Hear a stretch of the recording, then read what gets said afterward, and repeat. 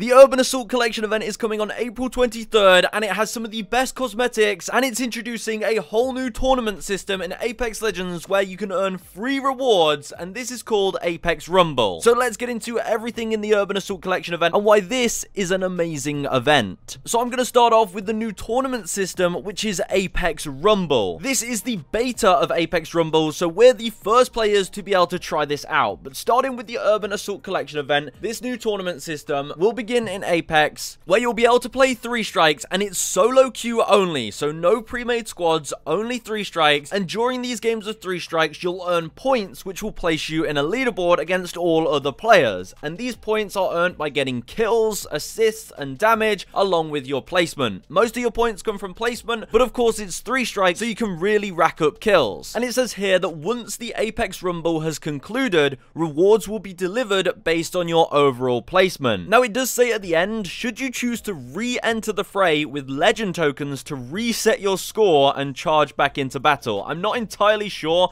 what that means. I don't know why you'd want to reset your score, because it feels like you can only go up in points. But it seems like this will be a new use for legend tokens, which is great. And obviously, they'll be evolving this tournament system in the future, which will probably mean legend tokens will actually be usable in whatever tournaments they end up bringing in the future. But let's talk about the rewards. So, at the start of the Urban Assault event, round 1 of Apex Rumble will start, and it will last until May 3rd. And during this, like I said, you can play and earn points, and the higher up the leaderboard you get, the better rewards you get. Just for taking part, you will receive this badge. Now, if you get in the top 75% of players, then you will get some Battle Pass stars. If you're in the top 50% of players, you will receive a stat tracker, which looks like this, which will track your kills, damage, and assists inside 3 strikes for all your legends. And if you're in the top 20%, then you'll get a Mastiff skin. And if you're in the top 100 players, you'll receive a unique badge. So it's going to be pretty cool if you're able to obtain this badge. And then there's actually going to be a second round, it seems, during the Urban Assault Collection event on May 3rd, and that will mean everyone starts back from the bottom and a whole new set of rewards can be earned. So for participating in round 2, you'll get this badge. For top 75%, you'll get Battle Pass stars. For the top 50%, you'll get a holo spray. For the top 20%, you'll get this Vault skin, and for the top 100 players at the end of round 2, you'll get this very special badge. So that is the new tournament system, which I'm super excited for. And if you want the best chance of getting these rewards, then you're going to want to be well equipped for playing Apex. And that means if you play on controller, having a good controller to do the job. And I got the privilege to try out the new FlyDigi Apex 4 controller, and this is genuinely the best and coolest controller I've ever owned. So if you want the best performance while playing Apex and any other games on your PC, Switch, Android, or iOS device, then the FlyDigi Apex 4 is the controller for you. I mean, once we get past how stunning this controller looks, you'll realize truly how good this controller feels to play. The new Apex 4 controller has their own custom joysticks, which are actually force adjustable. So you can tweak the joysticks to feel exactly how you want, so you can adjust the tension to exactly fit your needs. I know that TSM members Imperial, How, and Verhulst use minus 20% tension on their joysticks, and the Apex 4's joystick can be adjusted to that level and even lighter. And even with 0 dead zone, this controller is drift free, so you'll have extreme precision while playing Apex. Also, the buttons are so satisfying to click. The grip has a really nice feel to it, and it's super secure, and it also comes with 4 macro adjustable buttons on the back. And now for my favorite and most fun part about the controller. It has a smart interactive screen where you can change different settings and how the controller feels, and here you can change the trigger mode. So if you're playing a racing game, the triggers will have force feedback, so it really feels like you're actually pressing an accelerator and brake pedal. A sniper mode, which has a really heavy duty feel as you push down on the trigger like you're actually shooting a sniper. Recoil mode, so you actually feel that feedback as if you're shooting, and this just makes the controller so much fun to play with, and you can tweak it to your every need. So other than playing Apex, I hopped on to Forza Horizon, and the race mode really did add another level of immersion. But truly the best way to experience how good this controller is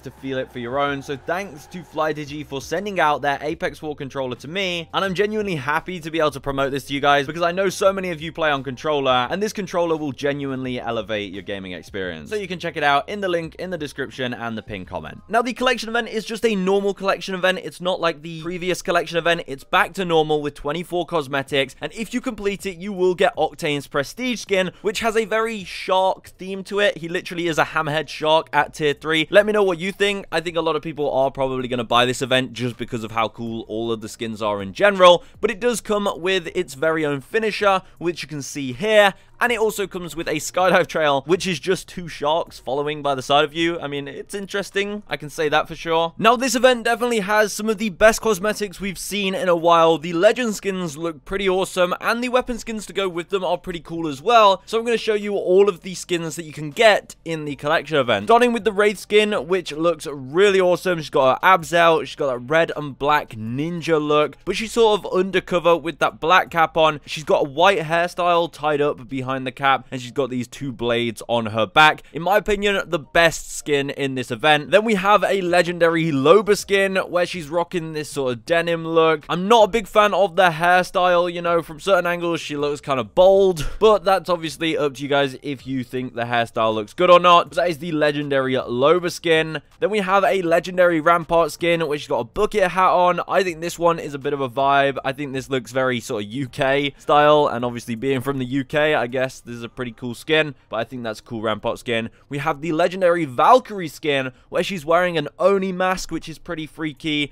We got the yellow and red look. We got the Valk text on her there, kind of a puffy jacket as well, and a pretty interesting hairstyle. She's got a bandana on. Yeah, I don't know what to think of that hairstyle, but overall I think it's a cool skin. We have this Newcastle skin, which is pretty cool. Again, he's got a sword on his back. Now, we did think his heirloom was supposed to be a sword, so that's kind of mocking us now since we'd never got that. Hopefully he can pull that out and use it, but I think this is a really good Newcastle skin. I don't think Newcastle has many good skins, but this one, especially the fact that he's got his hood up, looks really cool. We also have this legendary Vantage skin, which I'm not a fan of at all. I don't think this looks that good. I mean, some people might think it looks cool. It's a full face mask, but yeah, I'm not a big fan. Out of all the skins, I think the Vantage one definitely falls behind, but the epic skins are actually pretty cool as well. There's an epic Revenant skin, which is probably the best epic skin we've seen in a while. The face on Revenant looks incredible. There's also an epic Horizon skin and an epic Seer skin that you can get as part of the collection event. Now, of course, there are weapon skins to match, and even the weapon skins look pretty clean. So, for the epics, we have this Spitfire skin, sort of pink and black look. We have an epic Havoc skin, which looks alright, you know, I think it's pretty cool. I like the colors on it. And we also have an epic Wingman, which does look awesome. With the black and white wolves on it, I think it's cool. Then for the legendaries, we have a Hemlock skin,